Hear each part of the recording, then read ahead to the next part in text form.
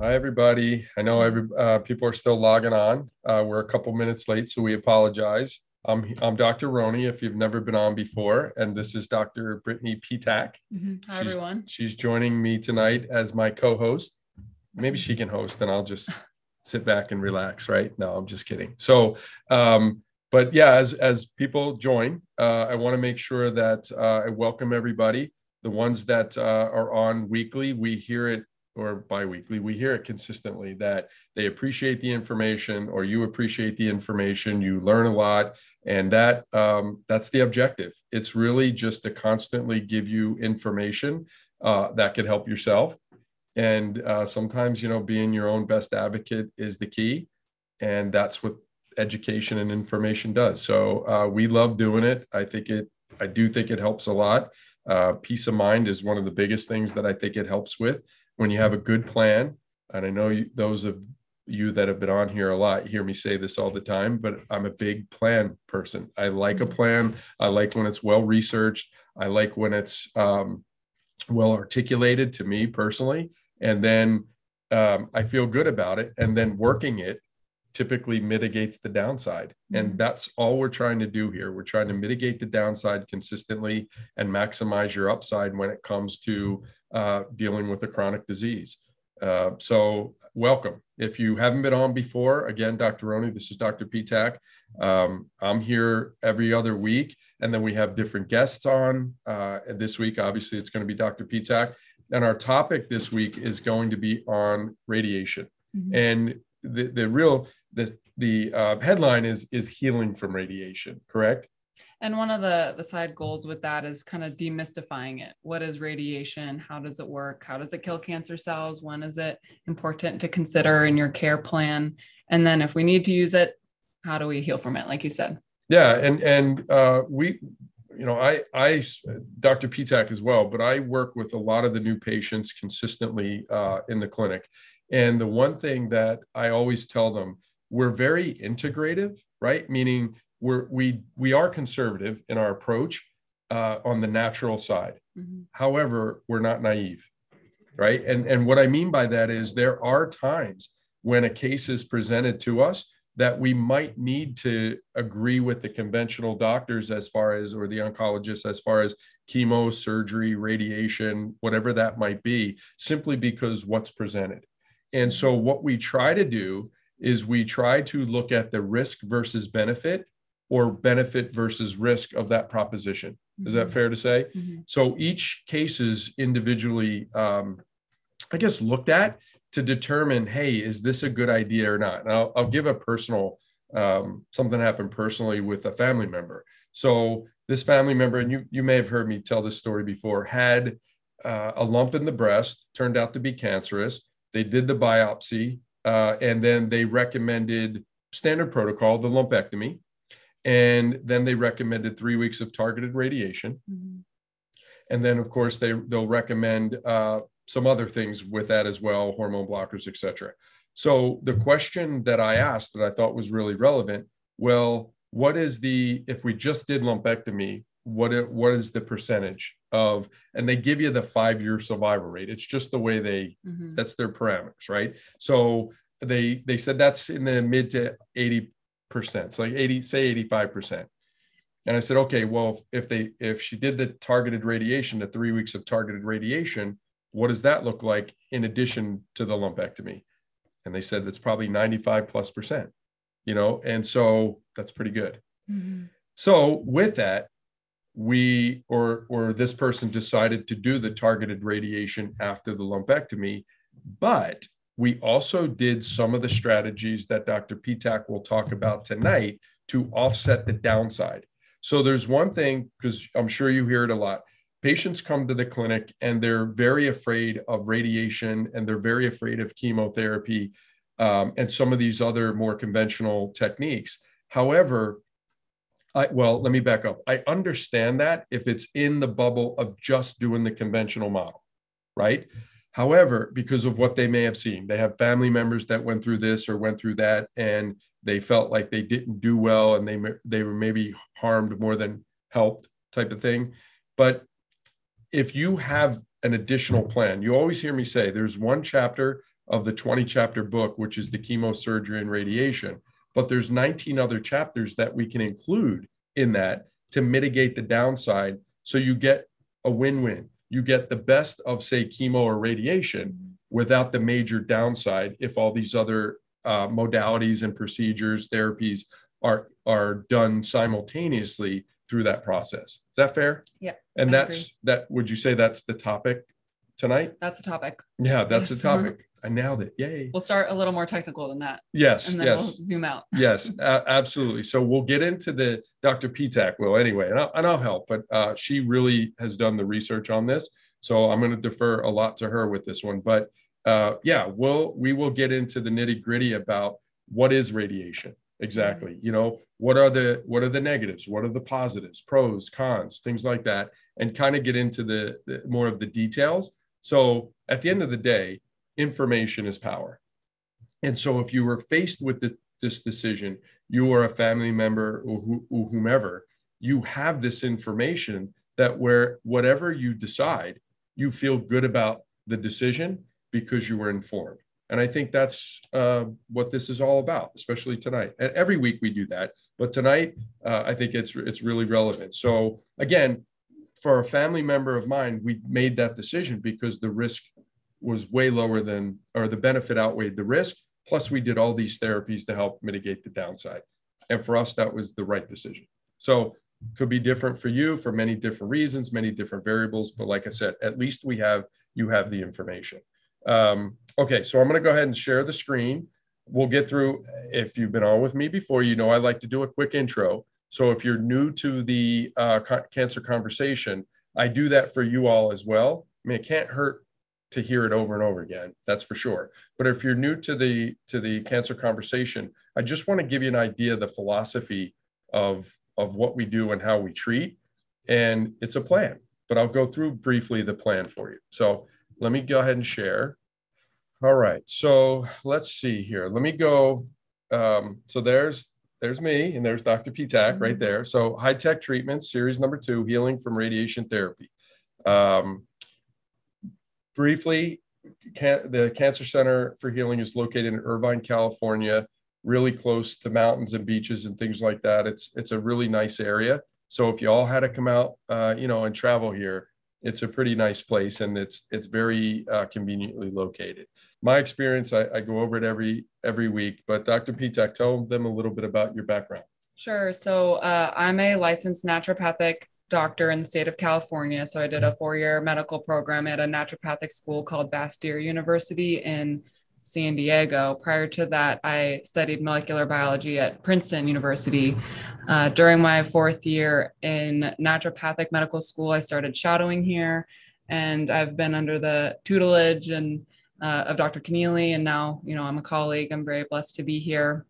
So I will say on that note, I'm not a radiation oncologist. My knowledge of radiation comes from medical school, clinical experience here with patients, research. So you'll hear me say a lot of times during this conversation that it's important that you discuss all of these types of things with your oncologist and your radiation oncologist so that your whole care team is on the same page.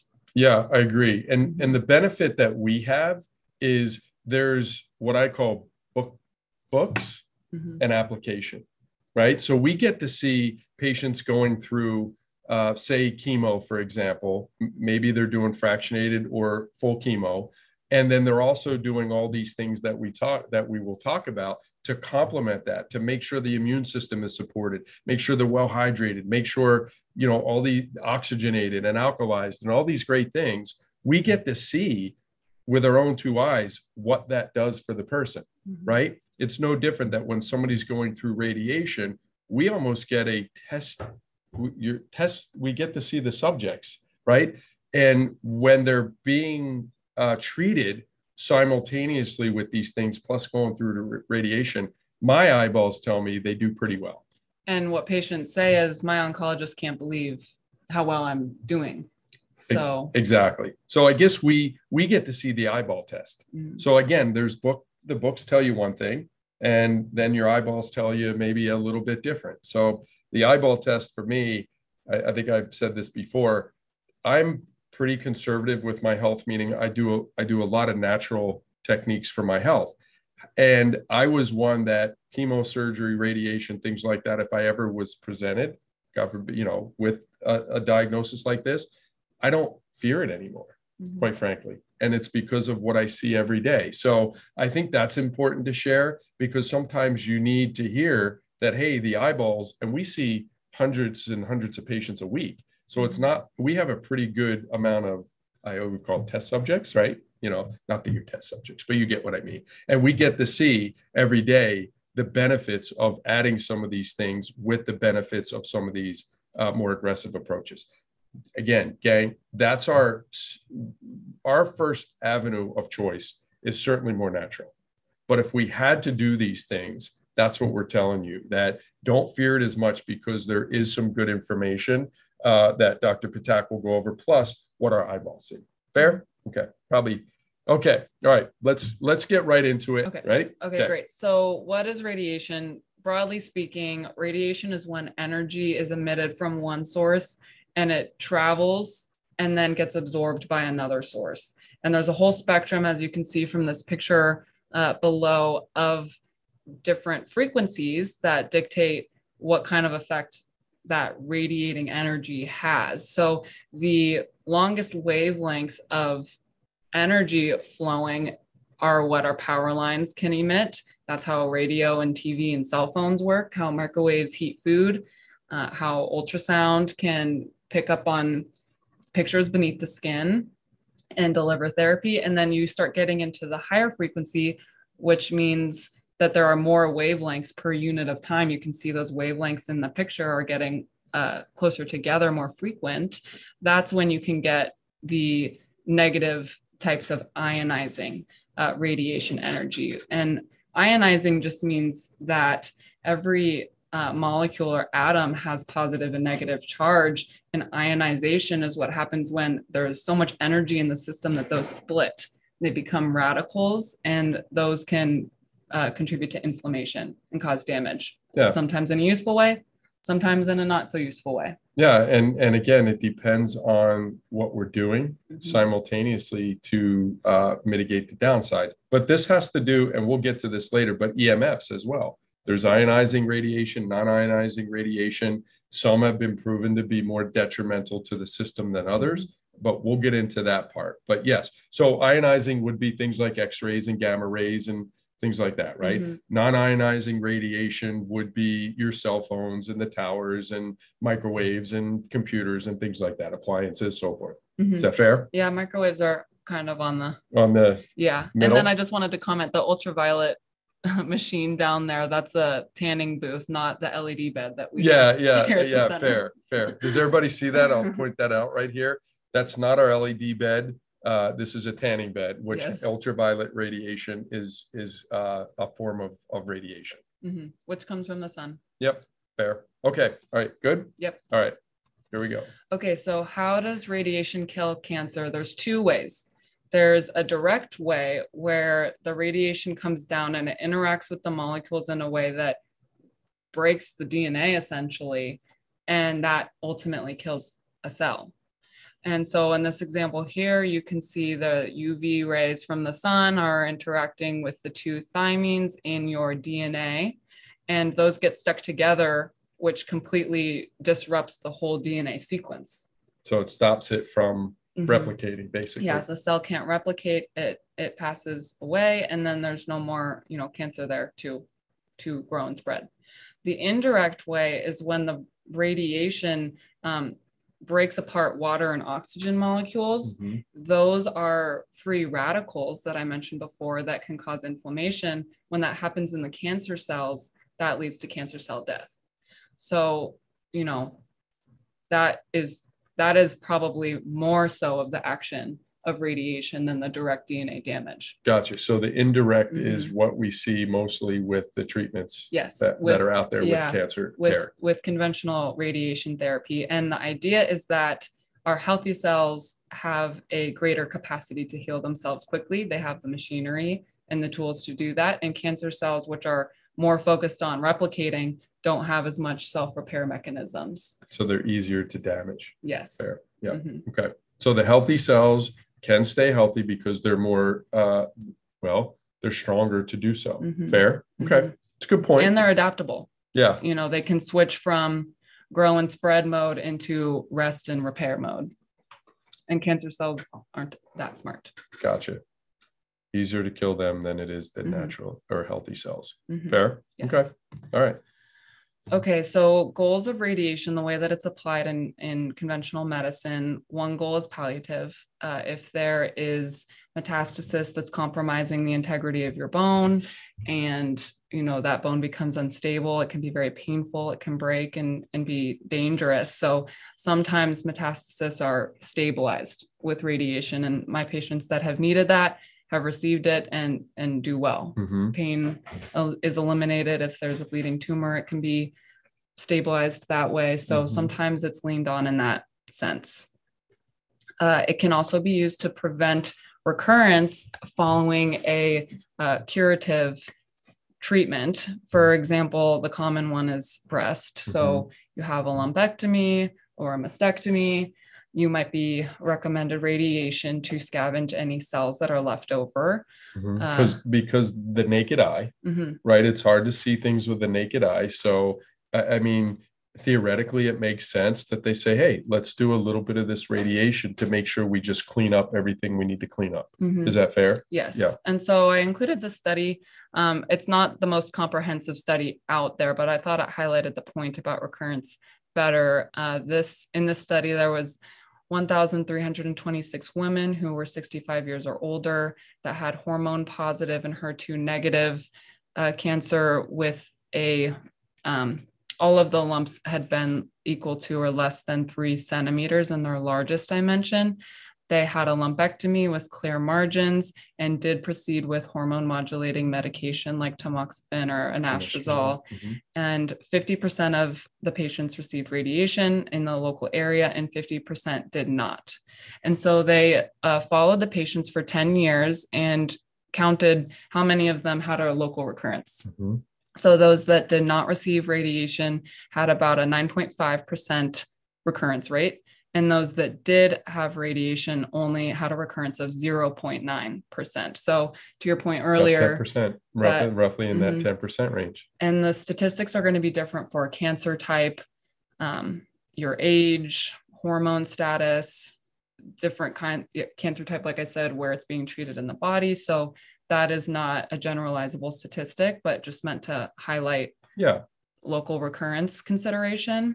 What was interesting in this study is that the radiation didn't affect the rate that there was distant recurrence or metastasis. Okay. So in both groups, there was a small percent of women that had cancer come back as a distant metastasis. Gotcha. And it was equal. So it didn't necessarily affect that. That's where all of the fourth pillar stuff comes in. That's exactly right. So to recapture that and to recap that, what Dr. Pitak is saying is that, yes, this without radiation, they had a 9.5% reoccurrence rate. Without, they had a much lower, right? Overall, almost 10%, 9.5%. So, but it didn't do anything for reoccurrence in other parts of the body, right? That everybody okay with that? So the point with that is that's where our process comes in and our philosophy of, well, if the cancer happened one time in the body somewhere and we didn't change the environment, right? We didn't oxygenate and alkalize and we didn't immune boost and we didn't fix the causes and remove things like infections, whether it's bacteria, viral, parasitic, fungal infections like candida and mycotoxins from molds, or there's heavy metals or non-metal toxins or emotions. You're right. Stress, hormone imbalances, all, high exposure to EMFs, etc. If we didn't do anything with those, the reoccurrence rate is probably, going to be there to a pretty high degree. I don't know about a high degree, but to some degree without doing any of that, right? Because you didn't change the environment. So I really wanted to make that point because that's the premise of our entire clinic. It's, okay, conventionally, remember, one chapter of a 20-chapter book is chemo, surgery, or radiation, and it might be a great chapter for a lot of people.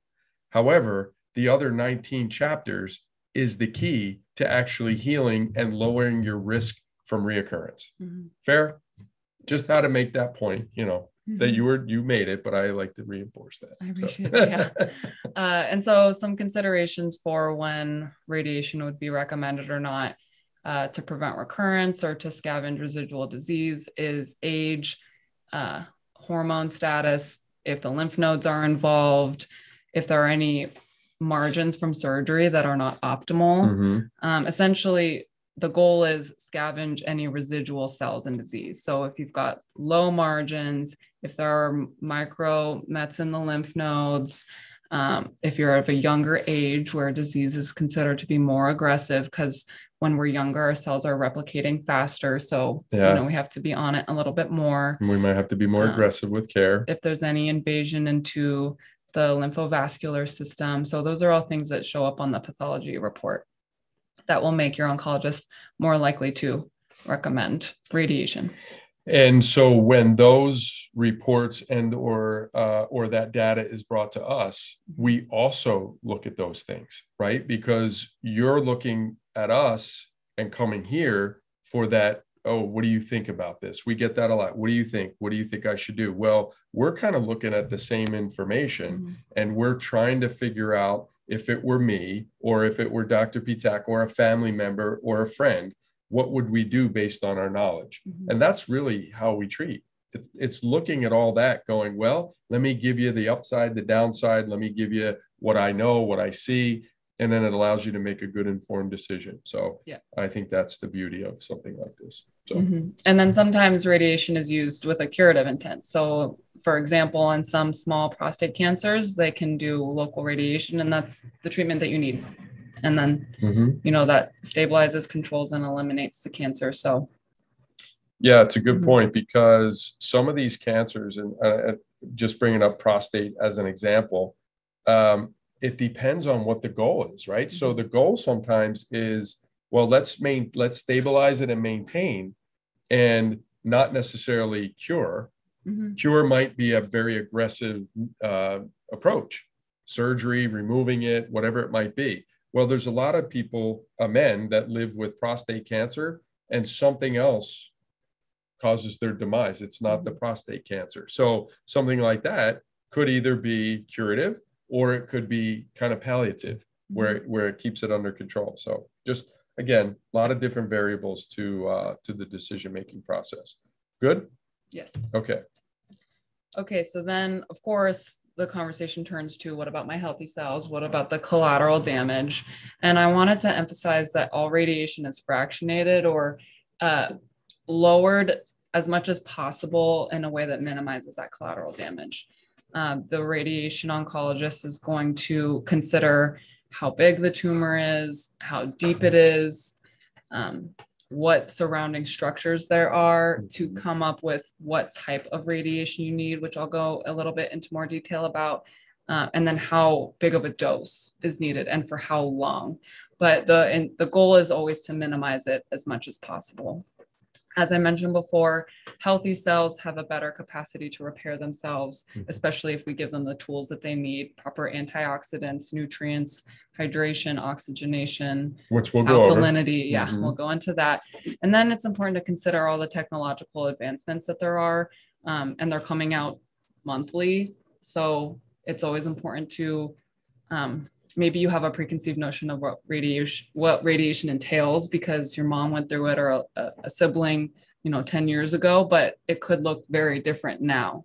And so it's important to always meet with the radiation oncologist, learn what is available to you, and learn more about the technology. So for example, something that they do in radiation that has to go through the chest is consider your breathing.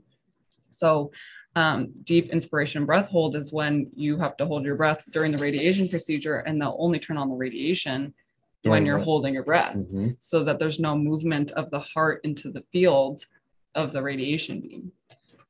And then respiratory gating is when they get even more sophisticated. They have technology that can watch your breathing pattern. You don't have to control it as much, but they'll actually the machine will intuitively follow your breathing and know when to radiate. And then there's things like Calypso guided for prostate cancer, where they implant a GPS next to the tumor. And so that when you're moving, even if you sit as still as possible, there's going to be microscopic movement.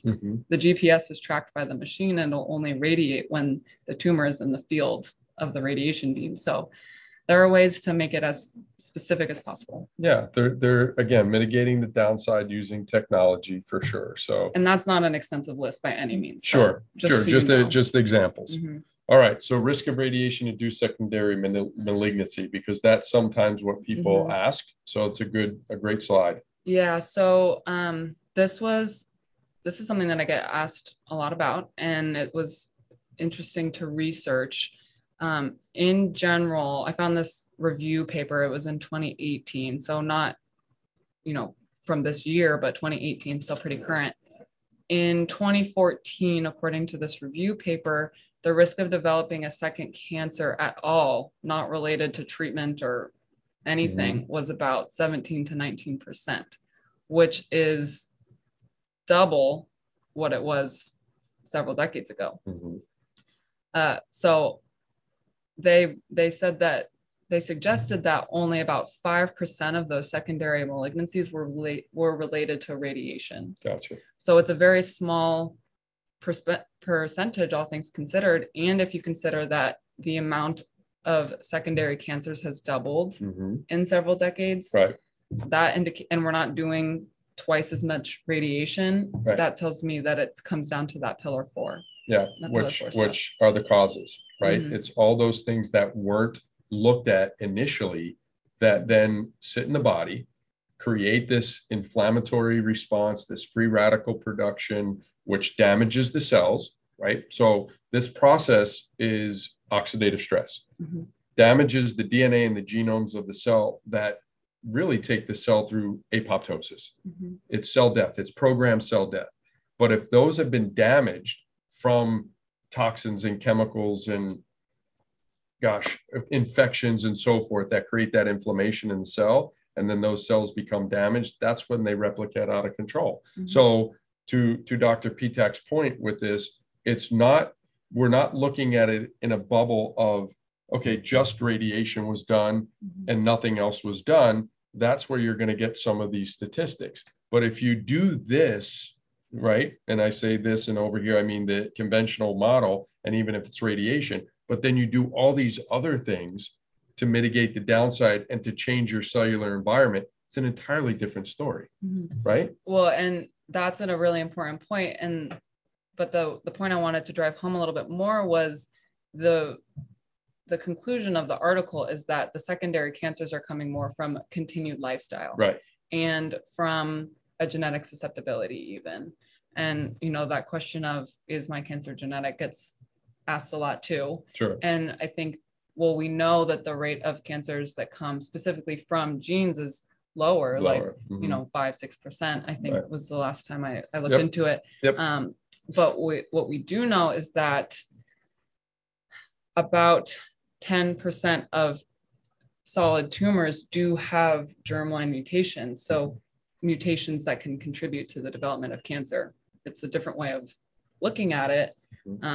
But we're thinking more and more now about, as we learn more about genetic testing, if you have someone develop a cancer that maybe they're too young to have developed according to the history of the statistics for that cancer, it might be important to consider germline testing so you can think about the health of your family, get more clarity on where this might have come from. So, if you have breast cancer and you're younger than like 45, you'd want to consider doing it. Yeah, for sure.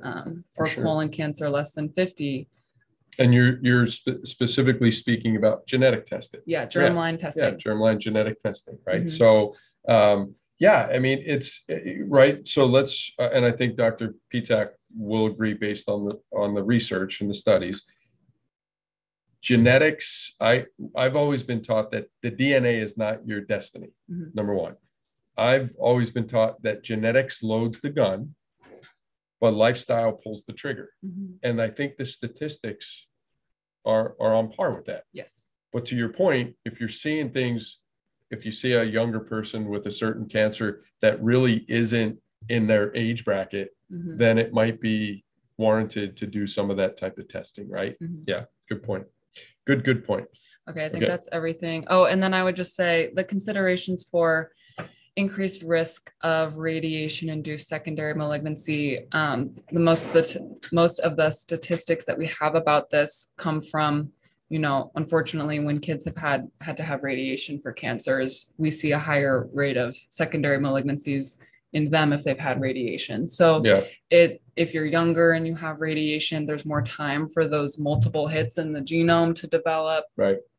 That accumulates, and so we just have to watch and screen more closely in those populations. Yeah, and it comes down to, I think, benefit versus risk, right? So if there's a big benefit early on and there is a risk down the line, and how much they're using and what age and all those, it all plays a factor. But if you did your research and you had a younger person and they said, look, this is what it needs, then you have to figure that out now and get that, the kill phase, we call it, and then do as much as you can to heal the body, which is part of what we're going to get to soon. So hopefully that makes sense.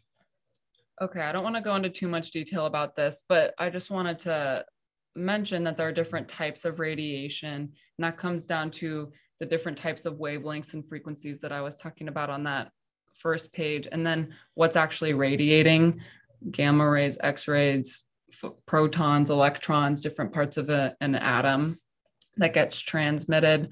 So in general, gamma and X-rays are used for deeper tissues. They tend to spare the skin, although we do see towards the end of someone's round of radiation, they might start getting the itchy red ulcerated skin wounds. So we'll talk about that. But those, again, are for some of the deeper cancers. Electron-based radiation has a higher dose to the skin. So very superficial cancers, skin tumors, mastectomy scars, some lymph nodes, etc. Protons they use a particle accelerator to focus a beam of protons. It can go very deep into the tissue, and it tends to be very specific and targeted. It's like 20 times more expensive, and that's why it's not always available to everyone. There's more locations opening up in the country too, but there's not so many centers that have the capacity to do it. Right. And when I looked at some of the maps a few days ago, there's some on the West Coast, some in the Midwest, and then the East Coast, but it's not available to everyone, unfortunately. So it's considered more for pediatric patients with the risk of secondary malignancy, and they're smaller. So the structures are smaller. They need more targeted beams. If there's any sensitive structures like in the brain, central nervous system, in the eye, and then if there's, a higher risk of side effects that could impact vital function. Right. So ears, vocal cords, carotid arteries, things like that. So the head and neck. More targeted. Yeah. Fair. And then, hyperthermia, which is heat therapy, that is a type of radiation. So hyperthermia uses microwaves, radio frequencies, therapeutic ultrasound to heat the tumor cells, like kind of from an inside out. We need to get it up to about 42 degrees Celsius or 107 degrees Fahrenheit to get enough heat that it destabilizes the cancer cell and it dies, but it's using heat instead of ionizing radiation. But it is a type of radiation because it's that transfer of energy into a medium that absorbs it. Yep. It's a lot more powerful when combined with ionizing radiation or chemotherapy or immunotherapy. So there might be a role for hyperthermia in your case. There's a local region that we've been sending people to receive this in a more powerful way. And then there's some devices that can deliver it through a patch. We have some of that at the clinic, and we pair it with IVs a lot of times to help support the anti-cancer effects of those therapeutic IVs. Hyperthermia, a lot of research on hyperthermia and how well it works. I'm a big fan, I think, of layering it. I've seen when it's layered with some of these other therapies, it works really, really well. So that's certainly something strongly that could be considered in this alternative world that really has an anti-cancer effect. So it's good, or cancer killing effect. And then I'll just comment that heat in general, because, we get asked about sauna a lot, and, oh, I have a hyperthermia machine and I don't really know where those come from, but there is a risk of not heating up tumors enough. That might be, stimulating to more blood flow and growth of tumors. So it's important that if hyperthermia is included, it's, by a professional that has the knowledge and the specialty to administer it correctly. Agree. Okay. Just in general, radiation can be administered as an external beam. So from the outside, in or towards the cancer. For more palliative approaches, it's generally lasting from 1 to 4 weeks. It's generally daily. If we're doing it pre or post, like a surgery or chemotherapy, generally lasts about 3 to 7 weeks. And then for cure, it's a longer treatment. And that's very general, but just so you have an idea of how much radiation is used. It can also be used during a procedure. So if you had a lumpectomy and they wanted to radiate the tumor bed to scavenge any margins, sometimes they do it that way. That's a common way that's used. Brachytherapy is where you actually place a radioactive material inside the body, and it emits the radiation over time to the local region. And then systemic is when, the common type is radioactive iodine for thyroid. The iodine itself is radioactive. It gets absorbed by the thyroid, and that kills the thyroid. All right. So lots of different options. Yeah. And then just to give you an idea, so if you were entertaining or you had somebody that, you have this information, so it's all good. Okay. So some considerations for why radiation fails. We have to consider the tumor size. The bigger a tumor gets, the more radiation it needs, and then the more possible damage there is to surrounding structures. So there's always an intersection. You're trying to optimize the effects, minimize the side effects, and sometimes size can get in the way. Genetic radiation resistance. So some cancers are very resistant to radiation and heat, and they have ways of stabilizing themselves against ionization and heat. And there are tests that could help us with that stuff? I think it has more to do with the types of cancer and statistically what we see from the research. There are some people that are testing the production of heat shock proteins or lack thereof by cancer cells, and so that can play a role, but it comes down to how available that testing is, and I think it has more to do with the cancer type. And then the tumor physiology. So if you go back to what the mechanism of radiation is, some of it is direct damage to the genetic material of the cancer cells. And then the majority of it is the indirect, or the creation of free radicals from water and oxygen that then cause inflammation and kill the cancer cells. So if you don't have enough oxygen in your cells, then it doesn't have the capacity to produce the free radicals from the oxygen. So low oxygen cells are very resistant to radiation. So oxygenating with hyperbaric oxygen, breathing exercises, nanobath, CVAC, all the things we're going to talk about. Do you like EBU with that? I know I had that question. Well, it's different because EBU, we're actually introducing more free radical. Right. It's ozone is O3, and that splits off into a single oxygen and O2. So that does oxygenate, but you are adding the inflammatory piece. That's a tricky one. Yeah. Okay. And then also to consider that in the center of larger tumors, that can be a very hypoxic environment, very difficult to deliver oxygen to the center there. So hyperbaric, I think, is probably the strongest thing to help with that. And then tumor cells that are faster growing, we talked about the impaired capacity of cancer cells to repair themselves relative to a healthy cell. But if the cells are growing very, very rapidly, they might kind of escape or advance faster than the radiation can kill them. So that's a very aggressive scenario. I haven't seen that, right? To be honest. So, and then the other three things, so things that may reduce radiation effectiveness. This is a very tricky thing to talk about. When we talk about radiation effectiveness, there is what the research says about, oh, these people took this supplement and this many had a recurrence compared to people that didn't take that supplement. That's like, big population statistics.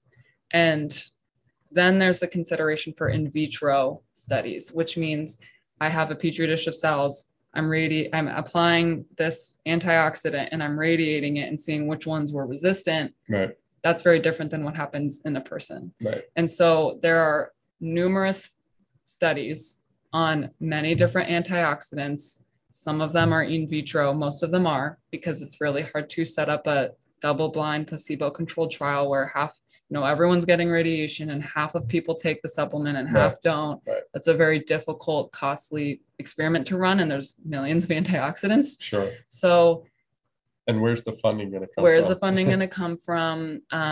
How do you control all the other variables?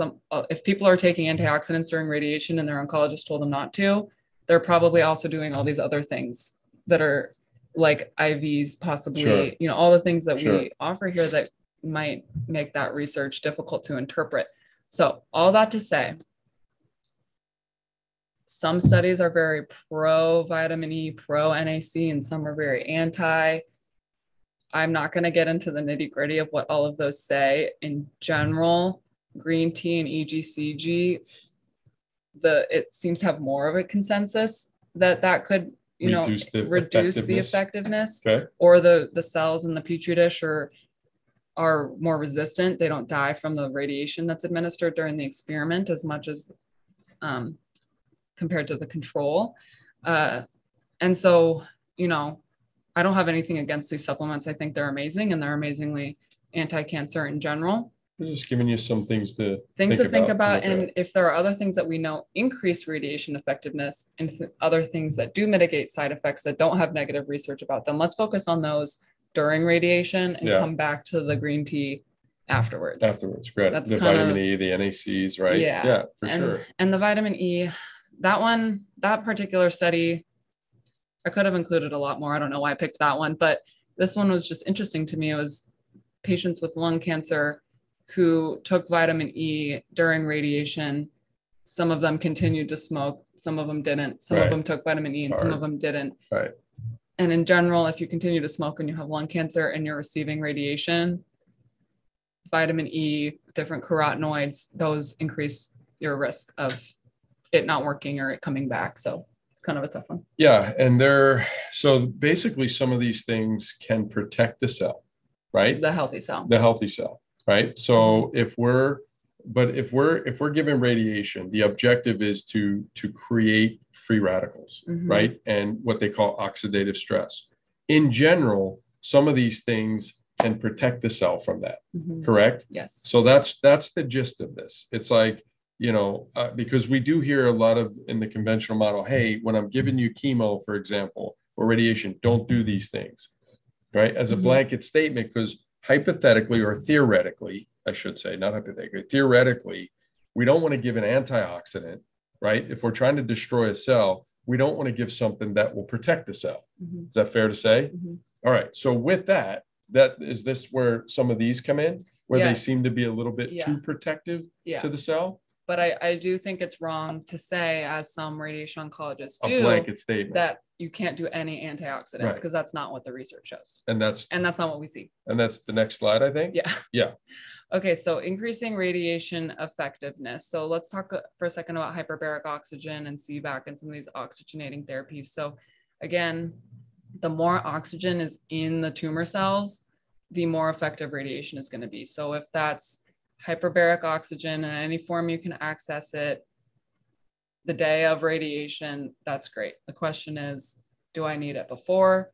or after radiation. Mm-hmm. You can't do it during radiation. I'm not so picky about that. The effects of radiation persist after you're done with the actual beams, Mm-hmm. like being in the office. So Mm-hmm. there's an argument for it working afterwards. But Yep. I mean, if you can do it daily before radiation, that's great. Yep. CVAC is the machine that we have here that's kind of the opposite of hyperbaric, in the sense that hyperbaric has higher atmospheric pressure. It's, you know, coming in on you and you're breathing higher percentage of oxygen, and that pushes oxygen deeper into your tissue over the course of the 60 to 90 minutes. CVAC is when you're in a airtight pod and it actually reduces the amount of atmospheric pressure on you. It's like you're going up in an airplane. Mm-hmm. And once you're up there, cycle up and down. Mm-hmm. There's multiple pressure changes over the 20-minute treatment, and that's encouraging gas to go in and out. So there's a more effective exchange of gases. It becomes more tonified. That system is more efficient. Your lungs have a more efficient capacity. Input output. Yeah, they call it VO2 max. Mm-hmm. So definitely can help because of that, because of the exchange. Yeah, but I think as far as getting more oxygen deep into the tissue so that the radiation can come in and you know, beam it, hyperbaric makes a little more sense for this. Yeah. And then there's more energy for our healthy cells to repair themselves. Yep. As from an oxygen standpoint, mitochondria, Yes. right? So the mitochondria is the powerhouse of the cell that has more oxygen. It's going to be able to work better and repair better. An ROS, the reactive oxygen species, yes, right? So they're kind of like free radicals, basically. So a free radical, to keep it simple, atoms that lose paired electrons and they're unstable. So the more of those unstable, you know, or free radicals that are there, the more damage. And that's what we want. You want that damage to those cancer cells. Yes. So, okay. So radiation sensitizers. So these are, the first one, metformin, is a medication that can be used repurposed in during radiation to sensitize or make the cancer cells more susceptible to the radiation. And the mechanisms of that are, you know, pretty complex. The effect seems to be stronger in patients that have a higher hemoglobin A1C or 3-month average of blood sugar, you know, close to or over the pre-diabetes and diabetic cutoff. The effect for radiation sensitizing is stronger in those patients. But the mechanisms are still there, even in people that have more well-controlled blood sugar. So sometimes we bring that on board. The other things, curcumin, berberine, quercetin, resveratrol, I kind of put them in order of like maybe priority from a supplement perspective in the middle of that list there. Curcumin has more research as far as natural substances go for increasing cancer cell susceptibility to radiation.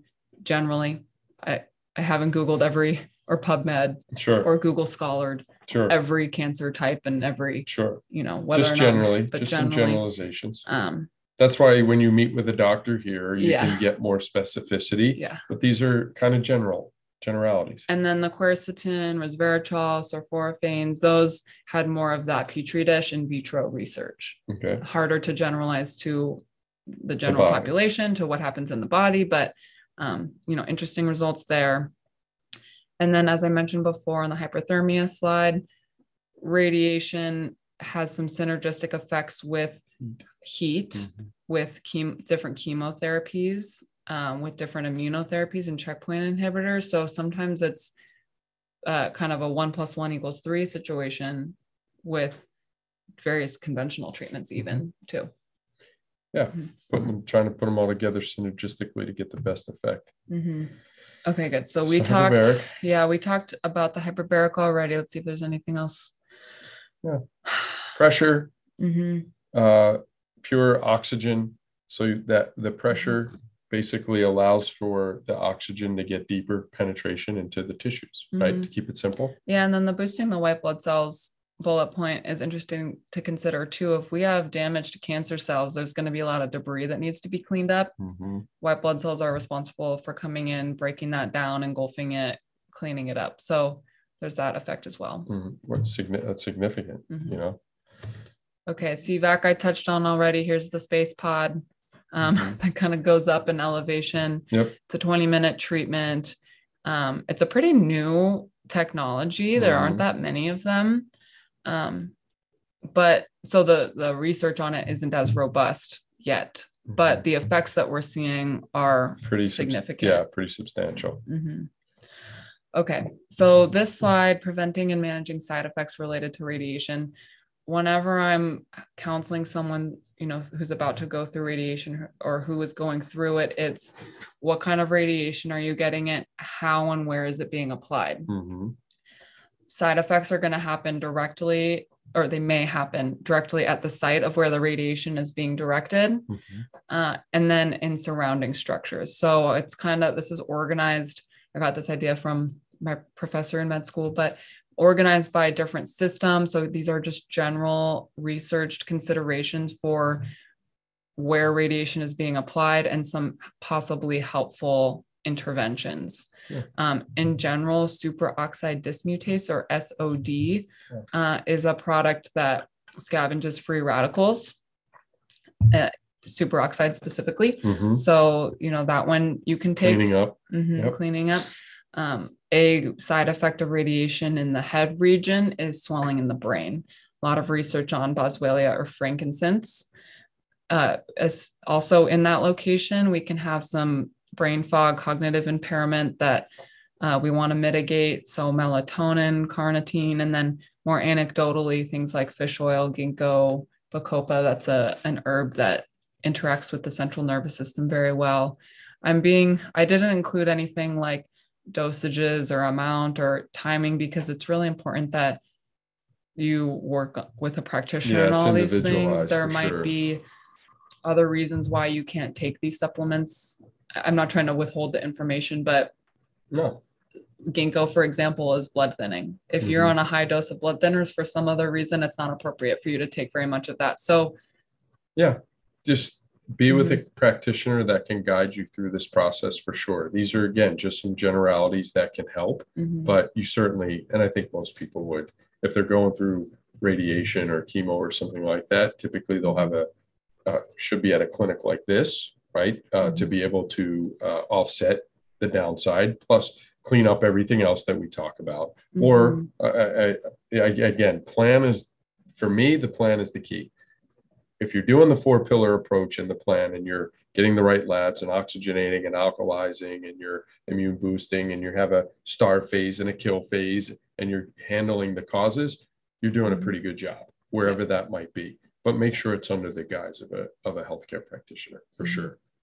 Okay, and then if we're in the head and neck region, or even if we're in the breast, kind of armpit chest region, we can affect the esophagus and the breathing, the airways. So for inflammation or mucositis of the mucosa or the esophagus, back of the mouth, all the way down to the stomach, glutamine is an amino acid that the cells in our digestive tract use as their main fuel source. So that helps them regenerate. It comes as a powder, so you can actually mix it with honey, turmeric powder, and kind of gargle it and swallow it. DGL, or an extract of licorice that doesn't have blood pressure modifying potential, is very demulcent and soothing to the mucosa. So those are helpful. Dermatitis or skin reactions. There's aloe, has some kind of mixed results. Most people feel better when they use it. Just put it directly on. Calendula is an herb that is very repairing to the skin and anti-inflammatory. That comes in different creams and antioxidant creams. There can be inflammation in the lungs or kind of like a scarring effect. So anti-inflammatories and enzymes like the Nutrazyme and Wobenzyme, those things can help break that down. Cardiovascular system loves coenzyme Q10. Hawthorn is a cardiovascular herb.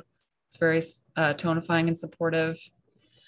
Now, as we move into more of the abdomen, around the prostate, colorectal region, we can get diarrhea. So glutamine comes around again. High dose probiotics have good research.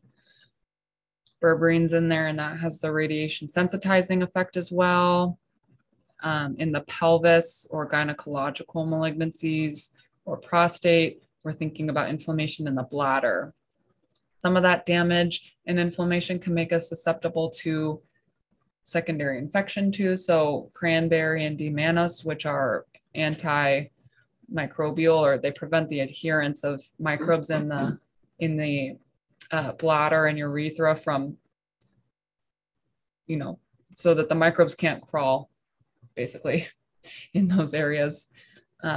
Slippery elm bark is very demulcent. You can mix it with cool water and it creates a mucilage that's very soothing, kind of like what happens if you make overnight oats and the oats get that like slippery texture.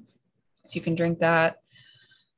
Overall, fatigue there's a lot of research on this. The more moderate exercise you can do throughout the course of radiation, the better the fatigue gets, which is hard when you're tired. Yeah, right.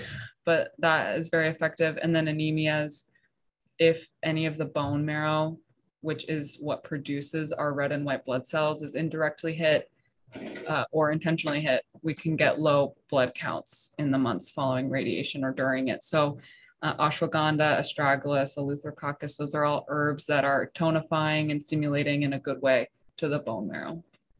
Yeah, good list. Good list. And that's good. You broke it down like you did. So that's good. Okay, hydrogen water. Okay, so this is a fun one.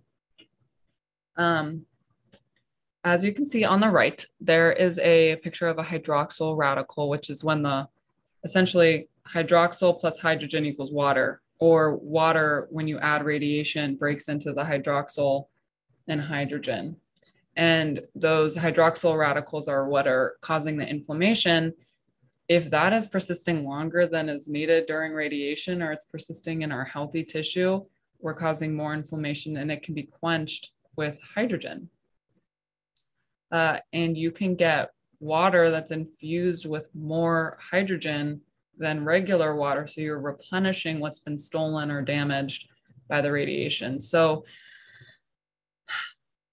I did find a study, it's very small, only 49 people. They had liver tumors and they were receiving radiation. And for 6 weeks, they drank the hydrogen water, and the control group drank regular water. And there was improved quality of life and improved radiation tolerance and reduced blood markers of inflammation in those who were drinking the hydrogen water. Very small study, but it's emphasizing, the potential mechanism there. And importantly, there was no negative effect on the efficacy of the radiation in that study. And I don't remember how long they followed them for. So yeah, but I mean, at least it's something that's fairly easy to do.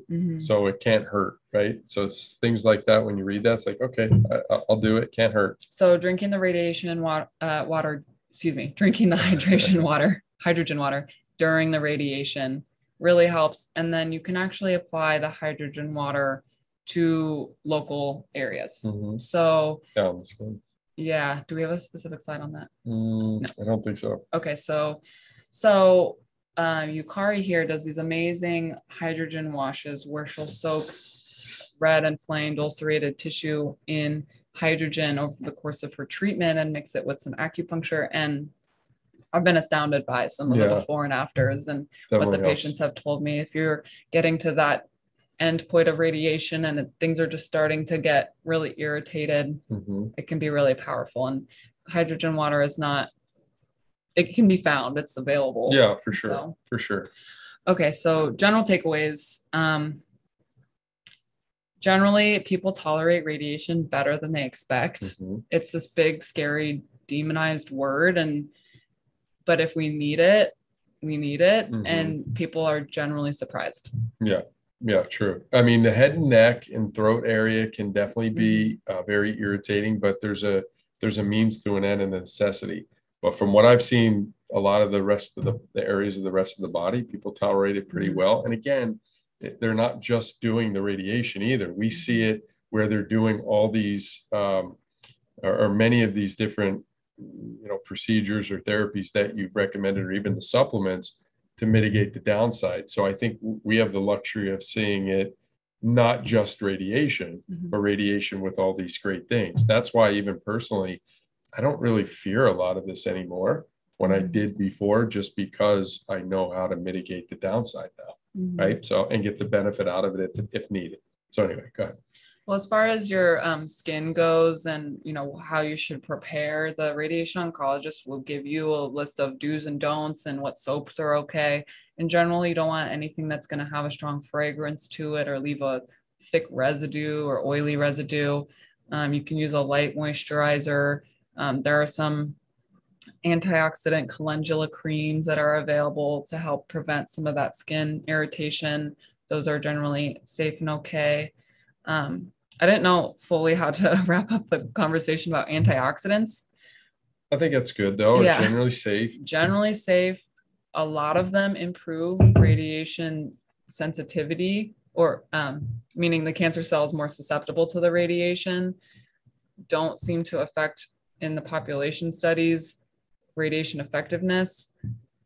But I would say that each person, with the help of their healthcare professional, should look up what kind of cancer, what's the supplement, and what does the research say about it? And if there are things that we know improve radiation effectiveness and minimize the side effects, let's focus on those, and everything else can kind of wait. And that's generally what I say about IV vitamin C as well. You do. Okay. So even though it has that hydrogen peroxide effect potentially in the cancer cell, that combined with the radiation, couldn't it be pro-oxidant? I think I mean more as a blanket statement. Yeah.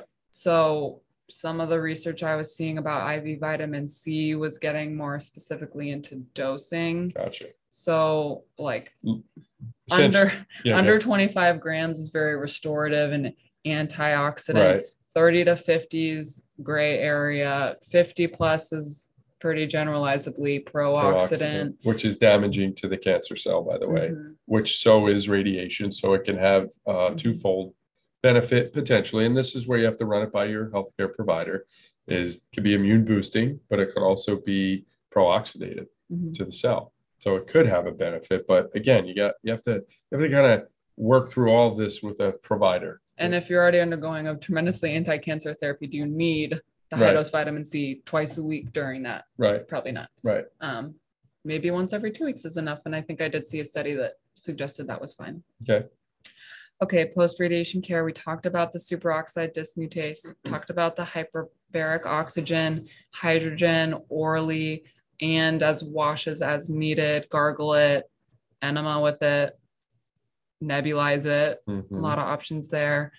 And then oral and IV antioxidants afterwards are totally fair game. A lot of IV formulations for scavenging free radicals have like the alpha lipoic acids, the B vitamins, lots of minerals are needed to repair damaged tissue and rebuild some of the damaged infrastructure. So we need to really emphasize the nutrition, protein intake. We need more protein during and following radiation. Yeah, I was just thinking, along these lines, I don't know why this popped in my head, but if I had gotten several concussions and I did nothing, then my chances of those concussions turning into some form of inflammatory brain degenerative process is pretty high.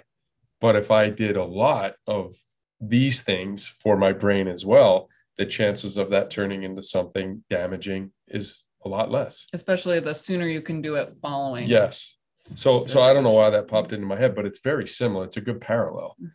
I could do nothing and have probably a high potential for some damage, or I could do a lot of things like this and have very little damage, but still get the benefit out of it. Is that fair? So that's the whole I guess concept of the lecture right there in a nutshell. Is that fair? Yeah. And I did want to comment on grounding and voltage work too. So that's something that we're doing a deeper dive here as a clinic into right now. And in general, we don't think of ourselves like this, but we're very electric beings.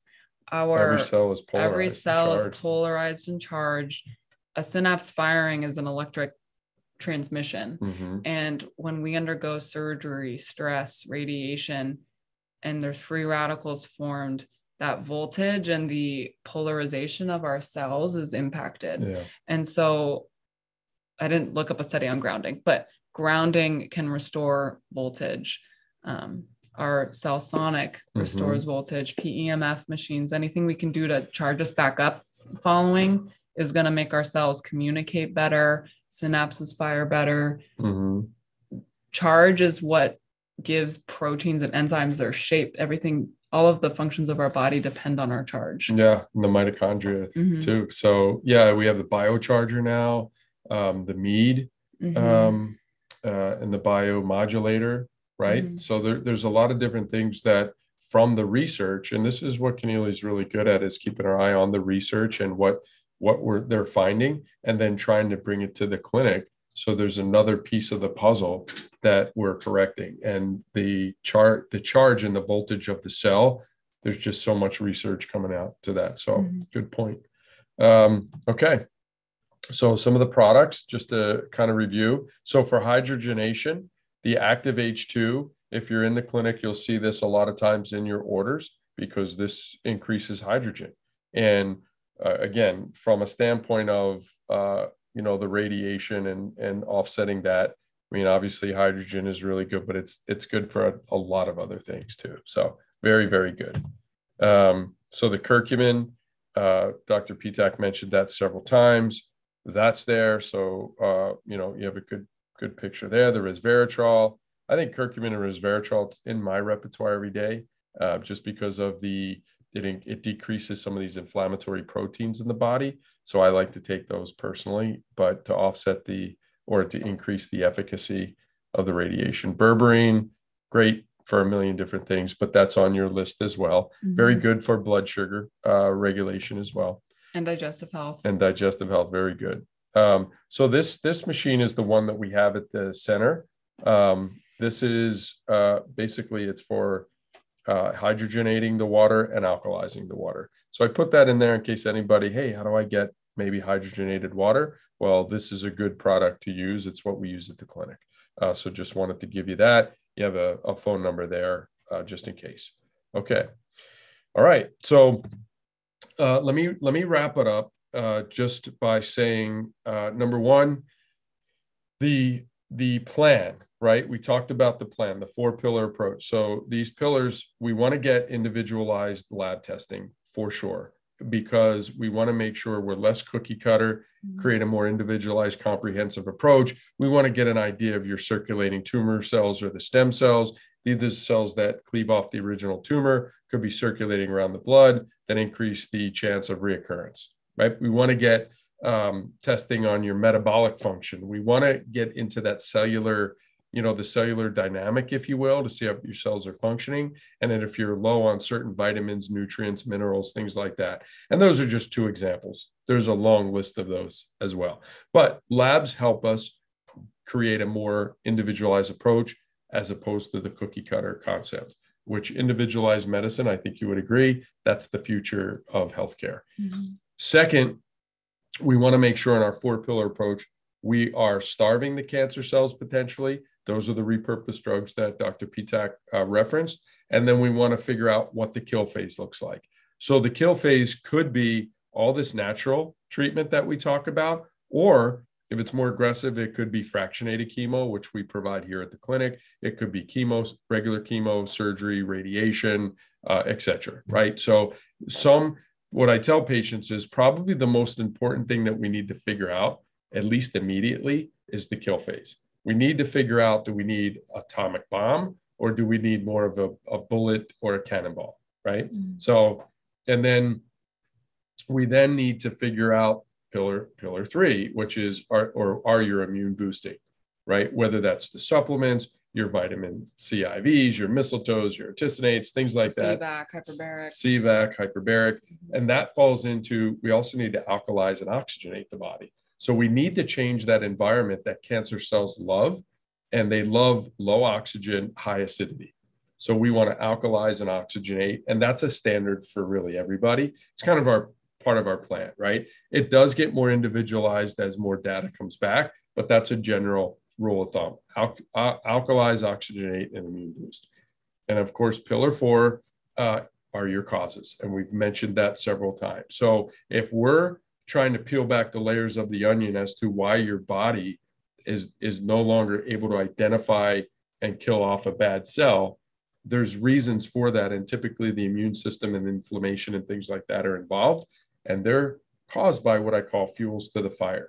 Too much gasoline creating this inflammatory fire that's creating damage. So that's where we get into really uncovering what could have happened in the body that's creating this. And a lot of these things, ladies and gentlemen, are missing from that conventional model. It's not a bad thing, right? Because this one chapter can be very, very helpful. But these other 19 chapters of the 20 chapter book, I think, are the plan that everybody should be following. Unfortunately, not everybody knows about these things. And that's why we, in part, do this cancer conversation, so we can teach for this movement of making sure that we're maximizing people's health and function while going through a chronic disease like this. So that's your 4-pillar approach too. So let's see. Let me just try to pull up. If we can't get to a lot of questions because of time, gang, like we always do, we'll make sure we get the questions. Shep, who controls a lot of the IT for this, will make sure that we get those questions answered and back at you. So let's start with the top. 5 CyberKnife treatments on tumor and spine and 1 lymph node. Want to know when to start detox after this treatment. Thanks. I think in general, once the radiation's over, after a day or two, you can certainly start IV supplements, etc. It's just during it, when the radiation's being administered, that you want to be mindful of what you're using and taking in. Yep. Okay, so Ms. Barber, thank you for these wonderful presentations. Here's my question. Since radiation therapy is not shown to clear cancer stem cells, and if your oncologist is pushing you to have it, what can you tell your oncologist to let them know that you do not want to have radiation and there's no evidence of disease, cancer has been removed, and the radiation is recommended as preventative? So this is where this is where we get into some of the details of the pathology and, what is a radiation oncologist or oncologist using to say you would benefit from radiation. If it's a blanket statement of, oh, your cancer type always gets radiation, if it's truly something that's not congruent with you and your beliefs and what you want, then I think there's a conversation there and you just have to, stand up for it. Right. But there could be something on the pathology, or maybe you're a younger person, or all these other things, small margins, right, micromets to the lymph node. There's no big, obvious, visible on imaging residual disease, but there might be evidence of small micro spread locally. Right. It's true, radiation doesn't impact circulating tumor cells. And that's where, we have a big emphasis.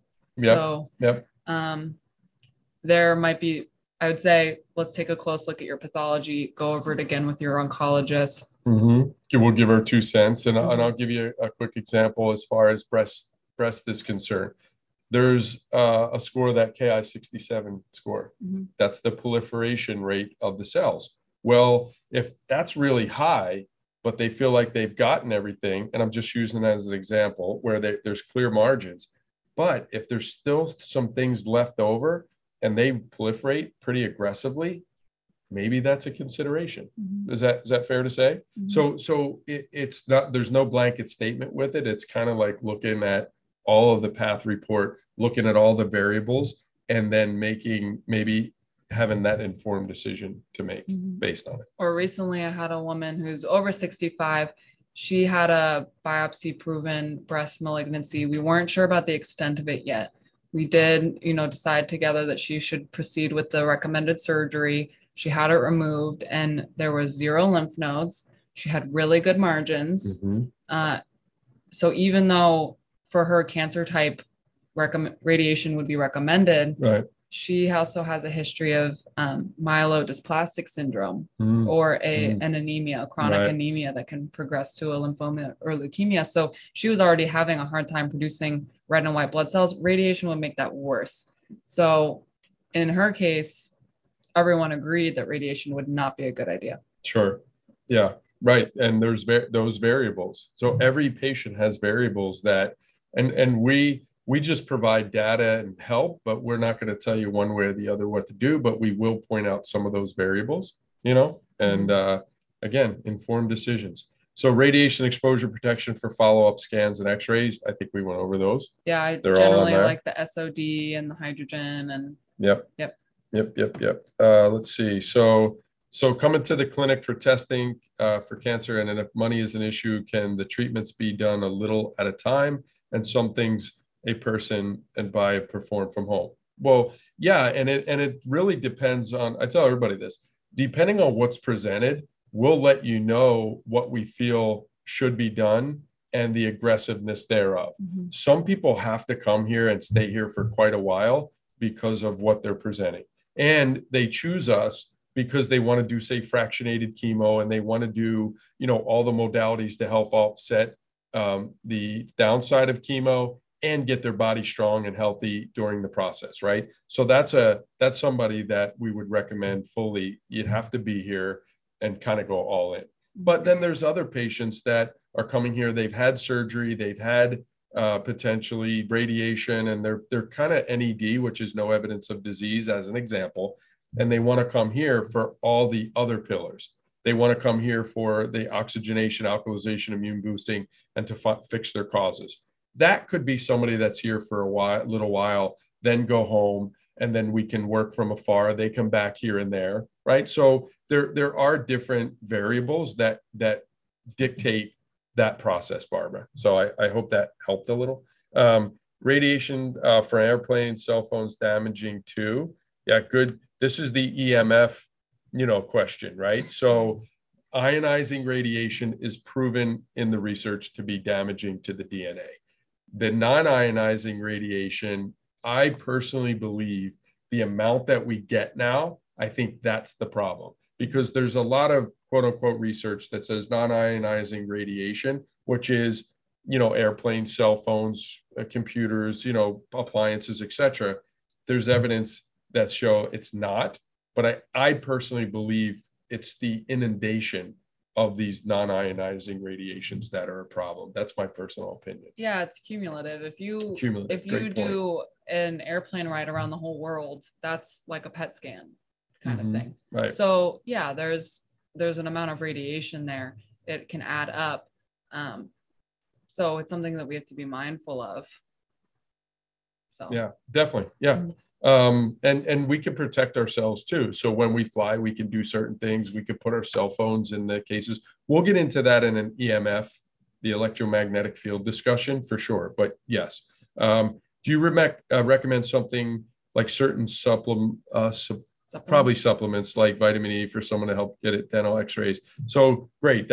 So some of these questions were asked earlier in the session, and they're probably answered based on so we'll let that one go. If the studies show, Shep, you keep moving it on me while I'm trying to read it. If the study shows it doesn't extend your life, as indicated on your slide, why would one receive it? That comes back. I think the research is certainly there for a local recurrence. So that I think a lot of people would agree on. It'll prevent local recurrence. If you have features of your case with a higher chance of local recurrence, that's what it's treating. Right. It's not. And if local recurrence then leads to it progressing to metastasis, that's what ends. Right. That could end your life. Yeah. Right. Fair. Yeah. No, makes sense. So how can can a non-cancer person come in the health side and get EVOX, EBU without having to get a full workup done?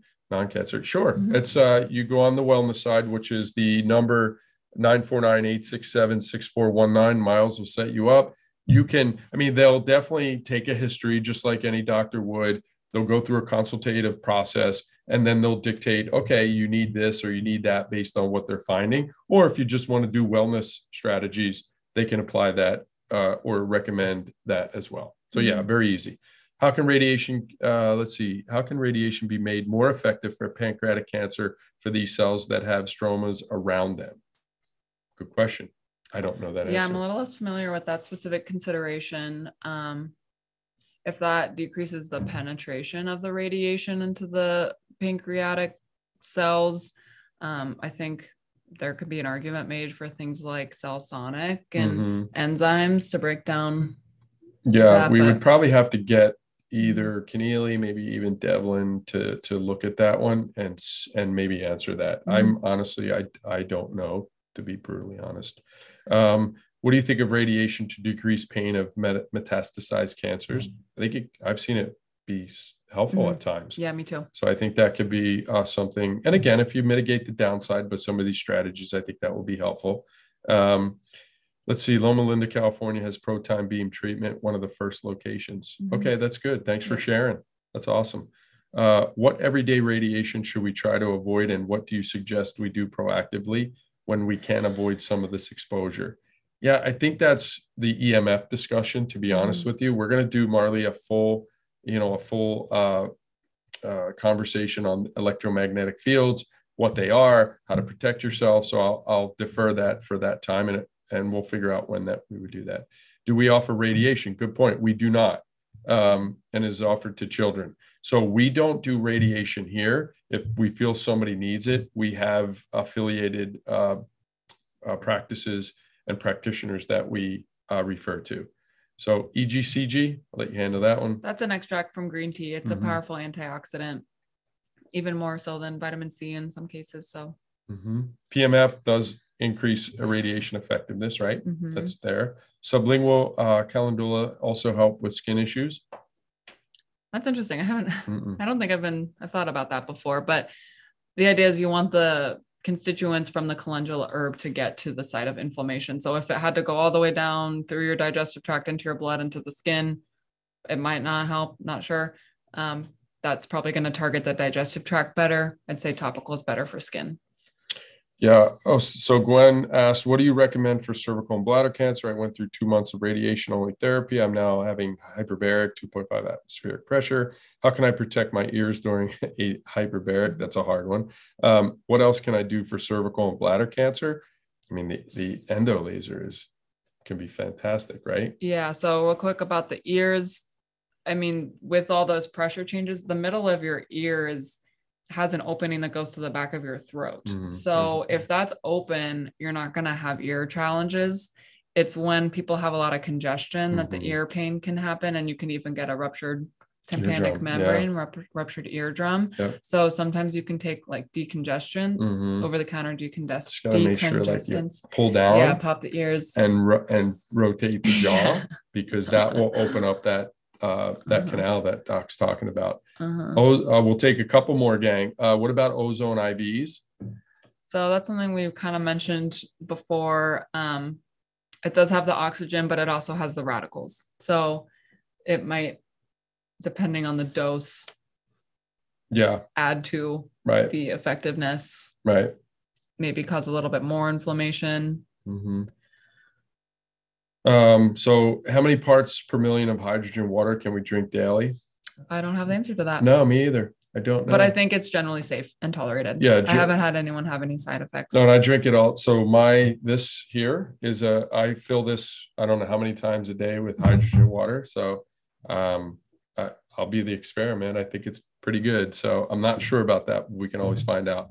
All right, last one. What clean, pure vitamin C ascorbic acid can you recommend that's not necessarily corn derived? We have our Camu here. Yeah, Camu. I think that's probably, that's the one I think would probably be best. All right, so let's see one more, because I had 35 doses of radiation. Now I have fatigue and I'm a bit anemic. Any thoughts?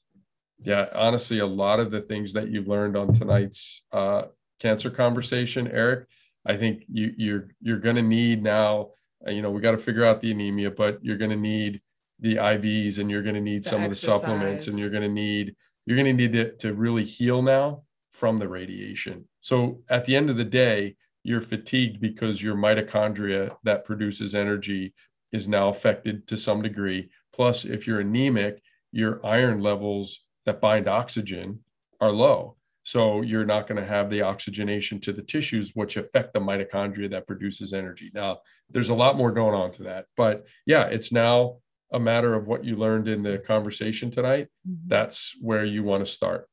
What you got? Okay, actually, one more I want to do. Yeah. Can your clinic help me decide if I should wait on radiation or if I should proceed? And that brings up a good question about when is radiation appropriate. Yeah. If it's following a surgery, for example, they generally need it to be done within like 6 months.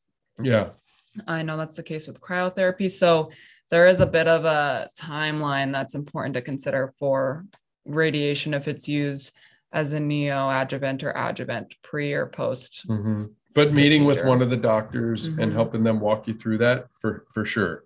I do want to answer this one. Yeah. Finances, right? Because how does one pay for all this? Well, here's my opinion. Okay, so you have the conventional model, and we understand the insurance participation there, and we also understand that you're only going to get so much from that model. Now, that's the reality. These a lot of the modalities that we talk about, they're not covered by insurance, so they're out of pocket. I always say, not our fault, right? The system is antiquated. So what they provide coverage for is what they have in their standard of care, but that's not going to get you well. And I think that's well proven, right? Even what we talk about, the 4 pillars. My opinion, I tell everybody, if finances are a problem, I wouldn't hesitate for a second to do GoFundMe's or fundraise. This is my personal opinion, by the way. It might not be the clinics, but it's my personal opinion. I would do whatever it takes because of what I see in the clinic every day, watch with my own eyes as to how well it works for people. I would try to do whatever I could to make it work. And if I had to fundraise or I had to come up with some strategies, outside of the box strategies, I personally would do it. That's my opinion, just because I think that's what's going to help you the most without question.